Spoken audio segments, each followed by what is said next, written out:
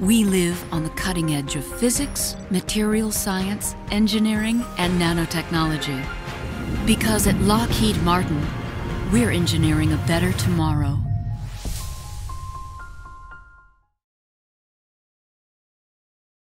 Okay, thank you very much. It's quite the introduction. It's great to be here today and to talk to all of you. I really appreciate the opportunity to give these kind of talks and just to let you know what we're doing at NASA, what we're doing in science to make sure that everybody knows why we're doing it and why it's important. So we'll get started with a little bit of background here. So this is a picture, probably anyone guess where this was taken from? Yell it out. Yeah, from the International Space Station. Yeah, from space. And so this picture is special to me because this is actually my hometown, Caribou, Maine. So northeasternmost city in the United States, and that's where I grew up. And when I was about 5 years old, my mom told me I started saying I wanted to be an astronaut. Maybe some of you have been saying that for a long time too, and I never stopped saying it since then. So I wanted to tell you just a little bit today about my path and getting where I am now, because it's really difficult for me to believe still. You know, some mornings I wake up thinking, could this really have happened? Could this childhood dream really have happened? So it sounds kind of cheesy sometimes to say, but it's true. Dreams can really come true. So ever since the time I was young, I started immersing myself in trying to learn more about NASA, to take advantage of all these opportunities. NASA actually has a great outreach program. There's a NASA booth here at the event and symposium the next few days. So if you have more questions and want to find out about more resources, educational resources, outreach activities, programs you can be involved in, there are a lot out there. So that's one of the first things I started doing. I went to a space camp at Purdue University when I was a kid, and then when I was in college, I got to do one of the coolest things in my life at that point, and that was to ride on what we call the Vomit Comet. So NASA's aircraft that flies in these parabolic patterns in order to achieve brief periods of weightlessness. So that's a picture of this from my alumni magazine. But at the same time that I really had this interest in NASA and spaceflight, I also had a really, really big interest in living things, in nature and in the world around me, and in particular in biology. So I was really interested in science, but biology was my favorite class. And so I thought, you know, maybe this isn't the most traditional path. Maybe I don't want to be an engineer. Like a lot of people think all of the astronauts are engineers or military pilots. I have this big interest in biology, so I'm going to pursue that at the same time too. So I did. And I was really particularly fascinated by animals that can do amazing things. You know, there are species of animals that can dive down hundreds and hundreds of meters below the ocean surface. There are animals, birds that migrate almost around the entire planet. And I was really interested in looking at these animals and this diversity of behaviors in the animal kingdom and trying to think, well, how can they do it? We can't do it as humans. We're breath hold divers just like an emperor penguin is or an elephant seal, but how come I can't hold my breath for 2 hours? So I was really interested in the physiology that allows these types of behaviors to happen. So what is unique about their body that allows them to do these amazing things? So this picture, actually I probably just said it, didn't I? But everybody knows what this animal is, right? An emperor penguin, yeah. They've become quite popularized. And this animal is special to me because they're the best diver of any other bird. So these divers can hold their breath for almost 30 minutes. So think about it. The entire time I'm going to be standing up here, if you were holding your breath the whole time, don't try it because you probably will pass out. But these guys can do it. And they're down there swimming along. You know, of course, people really know a lot about their amazing behavior above the ice. You know, they're incubating their eggs during this harsh Antarctic winter. But for me, it's that diving ability that was really fascinating. How are these birds able to go down here beneath the surface of the ice in this case and hold their breath and swim around, sometimes being down there for half an hour? What is unique about their physiology that allows them to do that? And so that is what I was doing for my scientific research. We would actually go to the Antarctic, we would set up a camp, and we would live and work there on the ice. And we would put these little backpack recorders on the animals so that we could directly measure these different parameters about their physiology. So what's their heart rate look like? How quickly is their heart beating when they're diving? What is the level of oxygen? How quickly do they use oxygen when they're diving? And those kind of questions. And to fit with the title of my talk here, I was fortunate enough to get to dive down there too, to dive under the ice, to observe the penguins, to clean off the windows of an observation chamber so other people could go down without having to dive. And that was such an amazing opportunity to be able to dive beneath the ice, because that's where all the life is in the Antarctic. So I worked with emperor penguins, and then I also worked with this species. Anybody know what animal this is here? Anybody know what kind of seal it is? An elephant seal, yeah. So an elephant seal is just as cool as an emperor penguin, but now it's not a bird. Now we're talking about a mammal. And they're one of the best divers in the mammalian world, definitely among any seal species. They can hold their breath. Who wants to take a guess? A penguin, 30 minutes. How about this seal? What do you think? 1 hour. There's one guess. Anybody have another guess? 2 hours is right. 2 hours on a single breath. And remember, they're mammals just like us. They need oxygen to survive. They need to be able to breathe to survive, but they can hold their breath for 2 hours to dive, to forage, to catch fish, because they rely on diving in the oceans for their food. They need to dive to survive, and that has enabled them to become very, very good divers. So like the penguins, we would be out in the field, and we would put these different recorders on the animals to measure those different aspects of their physiology. This is a little GPS antenna so that we can follow the animal as it's released. And so those are the kind of questions that really excited me. I loved being out in the wild, working with the animals, working in this environment where you had to shovel snow all day, sometimes in the Antarctic, for example, before even doing science. So it was that combination of using my brain and also, using some physical exertion that made me the happiest. After my work with these diving animals, I then found out about another extreme animal, the bar-headed goose. This species of goose actually flies over the tallest mountains on the planet, the Himalayas, of course. So at that altitude, there's still air, there's still oxygen, but there isn't as much oxygen. There's only about a half or a third of the amount that we have down here on the ground. So they're not holding their breath like a diving penguin or seal, but again, they're in this very challenging environment, not very much oxygen, and they need a lot of oxygen to fly. So this project was one of the hardest things I ever did. We decided to actually raise these birds from the time that they were babies. So these geese actually thought that I was their mother. I was the first thing that they saw when they hatched out of the egg, and so they really thought that I was their parent, and they would follow me around, and they would cuddle with me and pile up on top of me. It was a really amazing experience to have this bond with an animal like that. The goal was we wanted them to be comfortable with me and with my team so that we could fly them in a wind tunnel. Then we could have a really controlled environment. Flying in a wind tunnel, as you might imagine for a bird, it's kind of like walking on a treadmill for you. So we had this nice controlled environment where we could measure these different aspects of their physiology again, like we did with the diving animals. So the goal was to fly them in the wind tunnel. Unfortunately, when we were ready to start experiments, the wind tunnel was broken, so we got to spend some time outside. But this was an amazing experience because I would be riding up and down the road on this scooter, and the bird would be flying next to me, flapping along, sometimes so close to me that their wing would be brushing my arm with their wingtip. Anyway, I'd be looking in the eye of this flying bird, so it was a really interesting experience.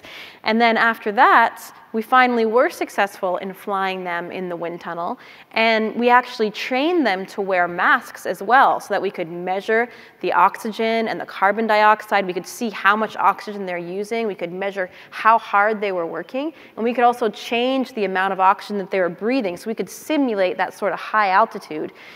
We could say, okay, we're going to only give them half the amount of oxygen like it would be in altitude halfway up to the Himalayas. And so we actually were successful in doing that, and I'm going to show you a little video here. Here's one of my babies. This is my baby goose, and I'm up here kind of encouraging it along. You can see the little mask.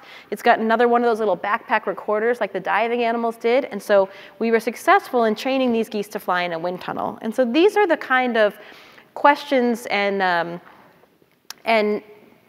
and this was really the area of research that I was most interested in. So here I am, not really pursuing anything to do with space right now, right? I'm still interested in that. I'd done a lot of other NASA things, but I was really following what I was passionate about, and that was biology and doing these experiments. And so I felt incredibly lucky because here I am, I knew, just like all of you know, you know, I'd love to be an astronaut, but there's a really small chance of that happening. Even if I work really hard, it still takes a lot of luck, and not everybody gets a chance to do it. So I felt really, really lucky that I had this whole other career that I loved, that I enjoyed so much, working in the outdoors, working with these animals. But then I found out that NASA was doing a selection. And so I thought, well, you know, I have to apply. This is my childhood dream. And so in 2013, that dream came true. And interestingly, I had actually applied before. So this is another one of those life lessons about working hard and never quitting, right? Because in 2009, I interviewed to become an astronaut. I made it all the way to the final round. I went to Houston. I had the interview. Everything went really well. But then they called me and they said, hey, great job, but we're only selecting 9 people and you're not one of them. It didn't work out for you this time, but try again. So instead of giving up, I went back to my research and I was working with the geese and I was doing all those amazing experiments, and then the chance came to apply again. And when I interviewed that time, I thought, it's going to be just like last time. It'll be a great opportunity to go to NASA again and see all these people, but you know, it's just such a small chance. But it's okay. There are so many amazing people that deserve this job. But this time, the news was a little bit different, and this was the announcement that came out showing me and my 7 classmates. And that, for me, was really the dream come true. You know, this iconic image that we think of with astronauts with this blue flight suit that I'm wearing, that, to me, was what I'd thought about my whole life. And so finally getting this official picture taken was a pretty big deal. It's kind of funny walking around like this, you know, in the streets of DC, and people aren't really sure if you're dressed up for some kind of play or something, but so now I wanted to switch gears a little bit, and after showing you, some of my earlier career path, I just wanted to tell you a little bit about our training at NASA. So as mentioned in the introduction, I started in 2013 with my fellow classmates in this astronaut candidate training period. And in order to graduate from the program and become real astronauts and get assigned a mission in space, we had to demonstrate that we could do all of these things really well. Now, I'm going to show you some examples, some pictures, just to walk you through that a little bit. But the really cool thing about this job is that you do something different every day. You know, you're not just stuck behind a computer all day doing the same thing. Not that that's a bad thing if that's what you're interested in. But I really like doing different things all the time. So one day you might be flying a plane. One day, I'll show you some pictures here of all the different things we do. So one of the big areas is flight training. This is the NASA T-38, and we use this as a great training environment because how do you train for space? We don't have microgravity. We don't have the spaceflight environment that we can actually use to train in down here on Earth. So we have to do a lot of simulations where we practice different things. But this is a real training platform. We actually have to work together as a team. We have to communicate. We have to fly the airplane. It's a risky situation that can have some important consequences if we make a mistake. So it's a great training platform for spaceflight. And I was always interested in airplanes. I wanted to fly airplanes from the time I was a kid. And I didn't think I'd ever get to fly a jet because, most people, you have to join the military if you're going to fly a jet. So before I became an astronaut, about 15 years ago, I decided that I wanted to take flying lessons because there's something I wanted to do, so why not? So I used to fly small airplanes like this Cessna here. I never thought I'd get the chance to fly in the T-38, but that's almost like another dream in a dream that came true. So in the beginning of our training period, those of us that didn't have military aviation experience got to go to the Navy Pensacola base and first fly this. It's called the T-6. So the T in military aircraft names stands for trainer. So these are trainer aircraft that the military uses for their pilots. So we went there and we learned a lot about flying this airplane to better prepare us for coming back to NASA and flying in the T-38 where things are happening really quickly. You're in an ejection seat. You have a helmet and an oxygen mask, so you need to be thinking and doing a lot of things at the same time. So sometimes you can even, get the actual T-38 selfie here, but don't worry, I wasn't texting and flying. The person in the front seat was flying when I took this picture, but people seem to really like it. So that's the first thing that we did was the flight training. Then we also have International Space Station systems. So I'm going to tell you a little bit about the space station. That is our main platform right now for human space missions with NASA. And the International Space Station, does anybody know anything about it? Has anybody seen it pass overhead maybe? There's a great app called ISS Spotter that you can download on your phones.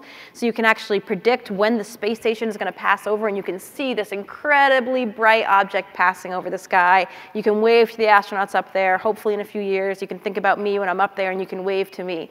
So the International Space Station has been up here in orbit around the Earth for about 16 years now, we've had a continuous human presence on the space station.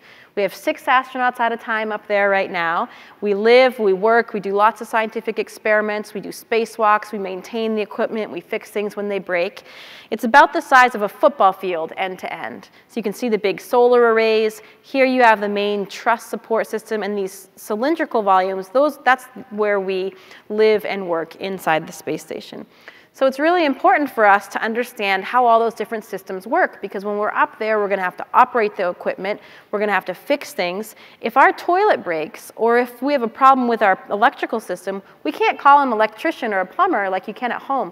We need to be trained in all of these different areas so that we can do it. And that's what some of my classmates are doing right here. They're learning how to fix the toilet. They're learning about all the other systems on the space station. This is the cupola. This is where you see a lot of the really great pictures from the space station taken. You can take the pictures through those windows right here.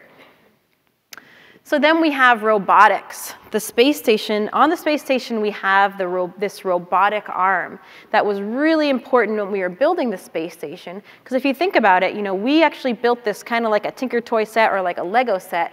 One module will launch at a time, and then another one would launch later, and then we would connect them together, and we would use this robotic arm to help us move things around, and then we'd also use spacewalks to help us build the station. Now, you actually fly this robotic arm from inside the space station, so you have these controllers. It's kind of like playing a video game. You have a rotational controller and a translational controller, and you're flying this arm around, and you have to be really careful. It takes a lot of training because you could actually fly the arm into the space station and damage the space station, or or hurt an astronaut. Sometimes the astronauts are riding around on the end of the arm. So that's another big part of our training. Then we had Russian language training. How many of you guys speak another language? All right, that's great. That's great. That's a really important skill. It's an international space station, like we talked about. So we're up there with our partners, the Russian cosmonauts, the European astronauts, the Japanese astronauts, and the Canadian astronauts. We're all up there working together. It's an international project, so we all speak both English and Russian up there. And lastly, we have our spacewalk training. Everybody's favorite part, right? I mean, that's the iconic image that you think about when you think about an astronaut. And that was really a dream come true for me to get into the spacesuit.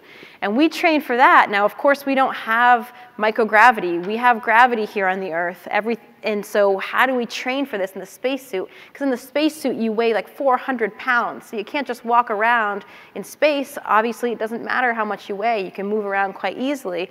So we train in the neutral buoyancy lab here at NASA. This is this giant pool, 40 feet deep, 100 feet wide, 200 feet long. And you see in here we have a whole mock-up of the space station, a one-to-one model under the surface of the water there so that we can learn how to practice doing spacewalks. So you can see this is what the actual space station looks like. Here's the same section underwater, so we can practice doing the spacewalk and learn how to operate in the suit before we get up there. So this was an amazing thing the first time getting in the suit. You have all these people getting you ready. You can see she's adjusting my microphones here, and I've got my little communications cap on so I can hear.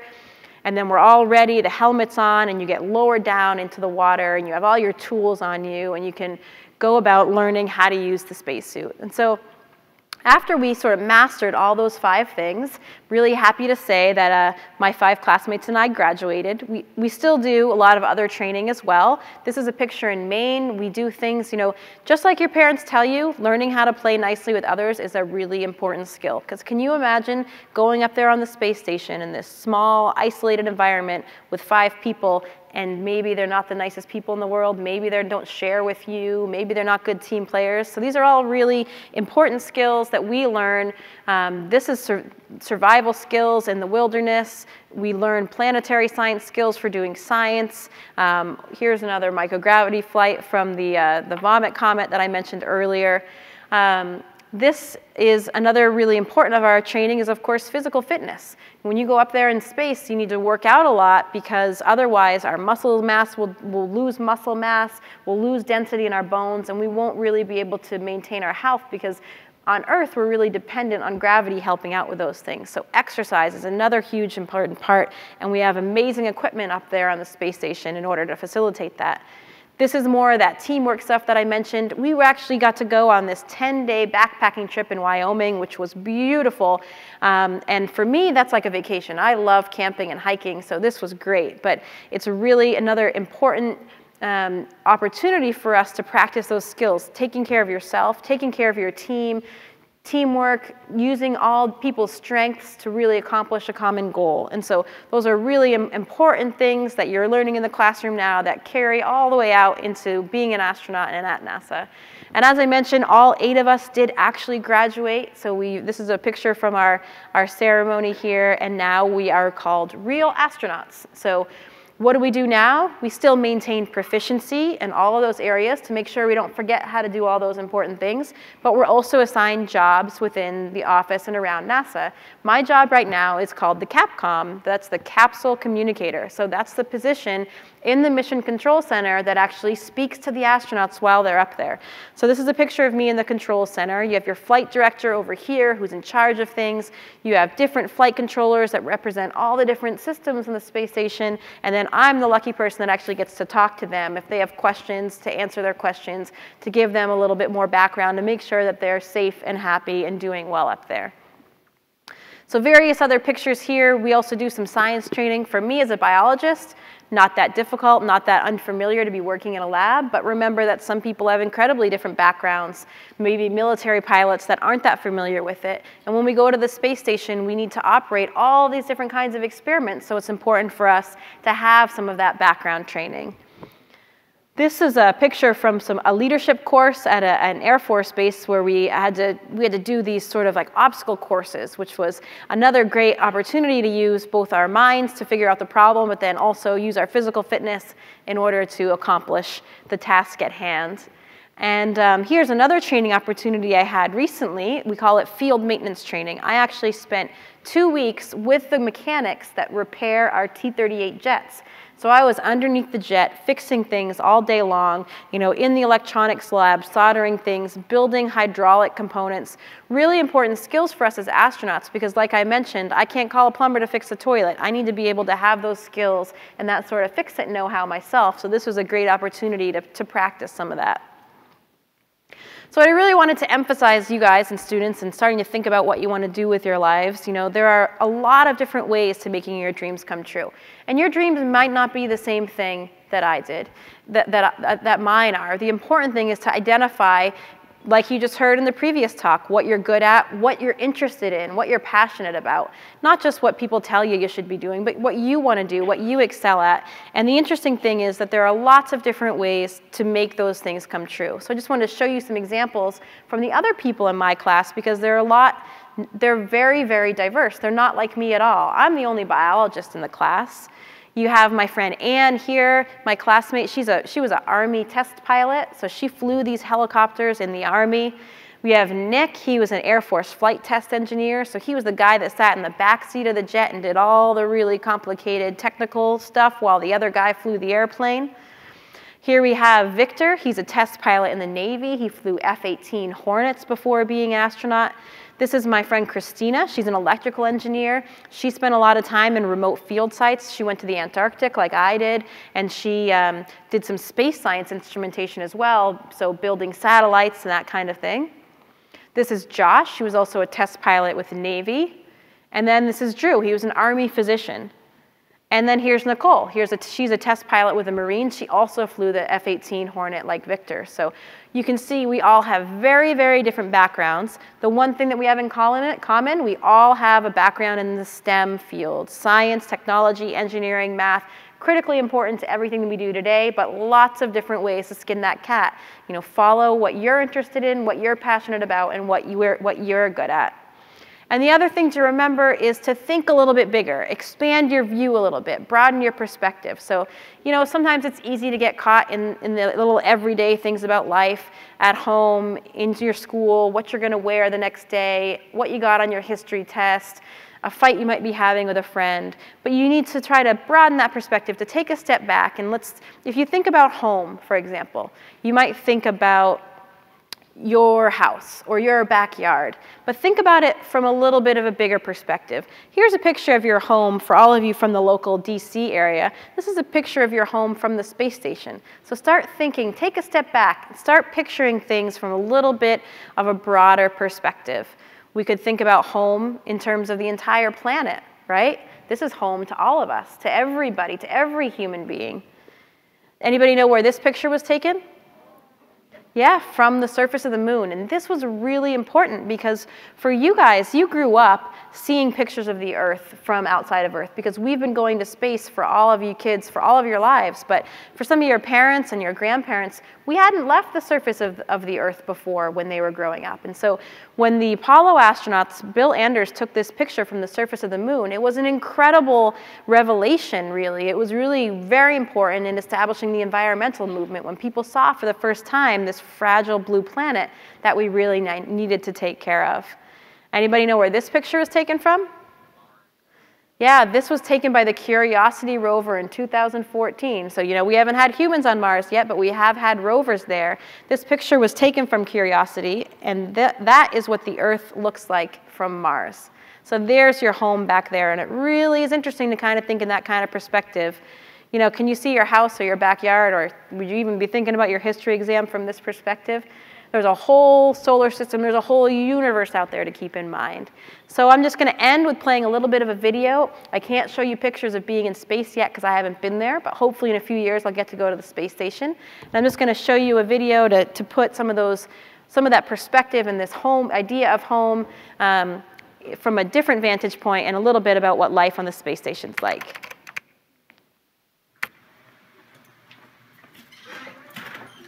Bye.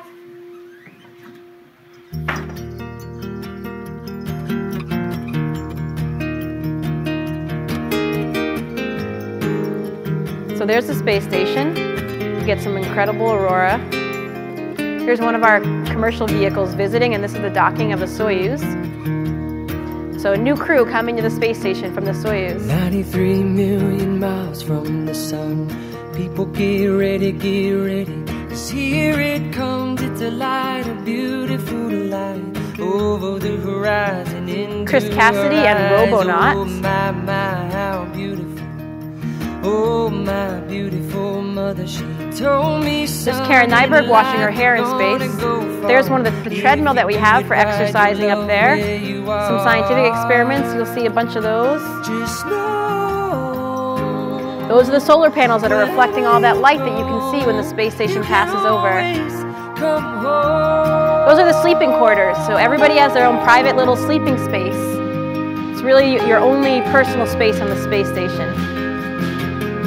240,000 miles from the moon. We've come a long way to belong here, to share this view of the night, a glorious night. Over the horizon is another bright sky. Oh my. All of those signs say home in a different language because we've got Russian cosmonauts up there. We have a Japanese astronaut up there. That's the one in the middle. Those are some previous crews. They're not up there right now. There's that good view from the cupola.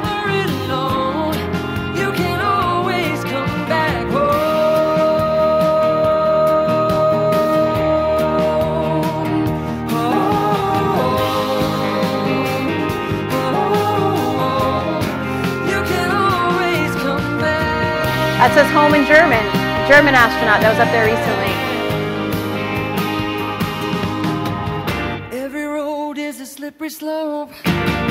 There is always a hand that you can hold. That's the Soyuz, so that's how we're getting to and from the space station right now with our Russian colleagues.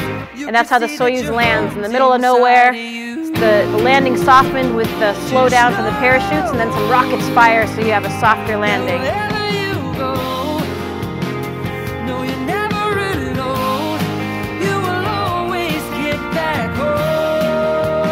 So that's astronaut Mike Hopkins on the space station watching his son's hockey game. He didn't want to miss out.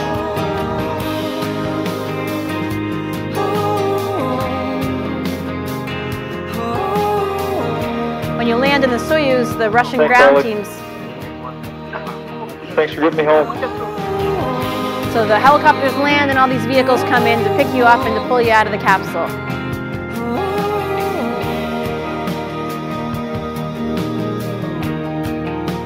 That's how we're launching the space station right now. 93 million miles from the sun. People get ready, 'cause here it comes, it's a light, a beautiful light, over the horizon into our eyes.